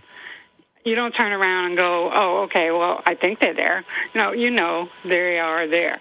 So You're not going to shake anything from me. That's funny. You're not going to shake something from me by worrying about what I went through. It doesn't. That was the best thing I can go through in my whole life. That's the thing that concerns me. Amazingly. Is that that's the thing that concerns me a little bit. Is that this was a profound experience that you've had. You're certain that it was this God. It got you through a very dark time, and I still don't know if challenging you on that position would make things worse for you. I'm actually still not sure. No, you can't. You can't. You can't shake anything from. Like I just said, you don't. I just met someone. You're not going to worry me to say, well, no, that person doesn't exist, even though I just met him, right? I'm glad that you feel confident in your mental health right now, it sounds like. But I also don't think that if the idea of questioning that is laughable, I don't know if this conversation is useful moving forward. Of course, if you're willing to have a conversation about how you validate these things and are open to the possibility that you might learn something from us, then definitely call back. But in the meantime, stay healthy and as best as you can, continue to look after your mental health. Thank you so much for calling, Crystal. Thank you very much. Thank you, Crystal. Okay, so thank you for kind of taking point on that, Anthony. I think that is exactly the kind of conversation where street epistemology and that more open kind of introspective approach is so useful, because that could have gone several different ways, and because it's such a touchy topic, and because we are concerned for, you know, her health and her safety, it is better to have conversations in as empathetic a way as possible. Right. I do want to. Sorry. Oh, just on that last caller. Thank you. It could be really tempting for an atheist to want to challenge a person on their views, because we know all the arguments. And if you're good at SE, I honestly think 5 questions and she would probably start to wonder if that really was her God. The thing though, I don't know if I really want to go down that road with her, because I'm not sure if she's, and I asked that like 3 times and I don't think I really got a good answer. It wasn't a sufficient answer to me to say, okay, go for it. Game on. Yeah. What I got back in return is, no, it was so real that there's nothing that you can do or say to make that happen. That's not what I'm asking. Right. I'm asking if it happened, and I know it sounds far-fetched. So we have to be careful with how we engage with people on these talks. And she did reach out to us too. So it's kind of tempting to push it, but I don't know her. Yeah, exactly. We have to be gentle. And also, here's a really good rule of thumb. I know that at the beginning we asked her, you know, what an atheist meant, like what being an atheist meant to her. And she said, well, I couldn't see God and I couldn't hear him. So I was an atheist. And so, of course, if that's your criteria for whether or not you believe in a God, if you hear something that you think is God, then that's going to slot right into the 2 things that you had as your reasons for being an atheist, and maybe give you a turn. There are good reasons to be an atheist and there are less good reasons to be an atheist. But to make the assumption that I am an atheist because I can't see or hear God, or that Anthony is an atheist because he can't see or hear God, doesn't get us very far conversation-wise. It was a pretty wishy-washy definition of atheist. And whenever someone says, I used to be an atheist, right? Like you hear that and you're like, oh boy, what does that exactly mean? And then it was like this thing with how evolution just doesn't seem like it could be the case. And it was just really, it's very interesting how many of these ex-atheists were Christians first, and then go back to the God that they believed in prior. There's a reason that you tend to go back to that. If Crystal had been a Catholic and then deconverted and then asked for help, and Anubis came to her and was like, I'm here, I'm ready to help you, then we would take a different track to that conversation. Like, okay, that's interesting. Tell us more about that. But the fact that in a moment of stress, in a moment of deep depression, where you are more prone to things like auditory hallucination, you hear something or you feel something in an effort to preserve your own sense of self, your own sense of sanity.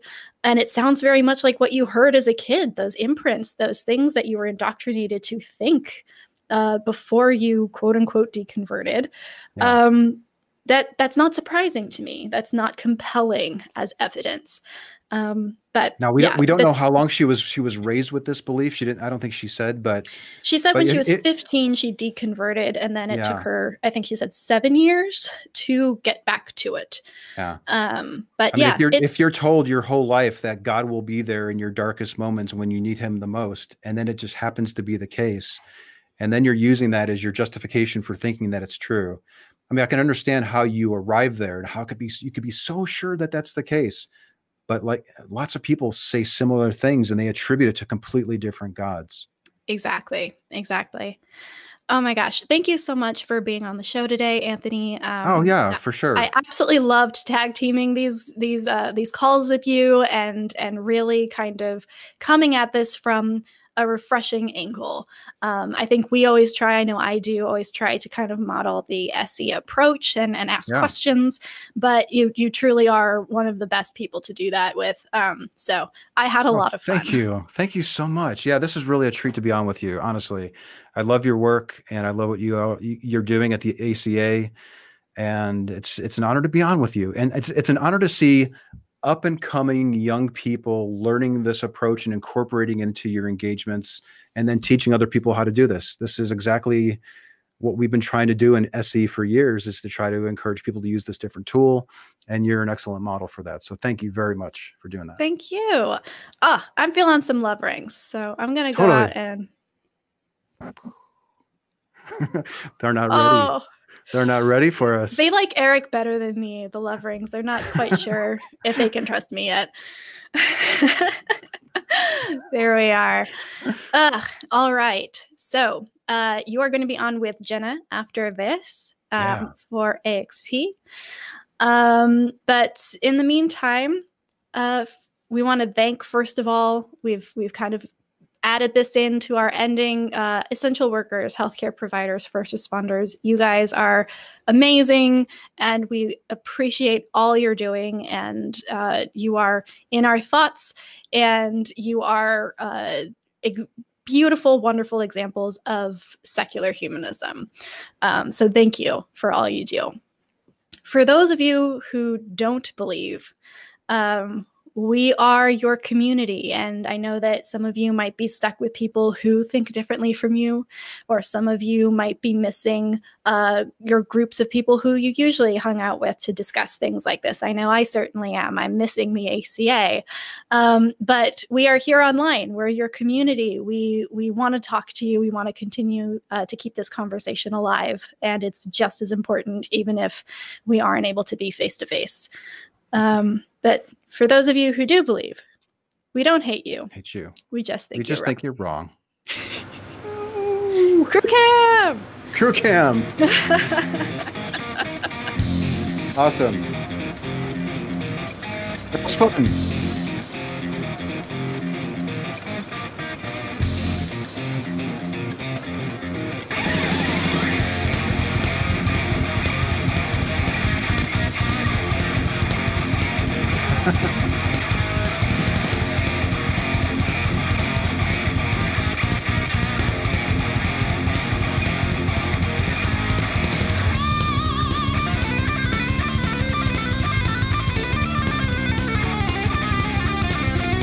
That went by quick. Yes, it did. That was awesome.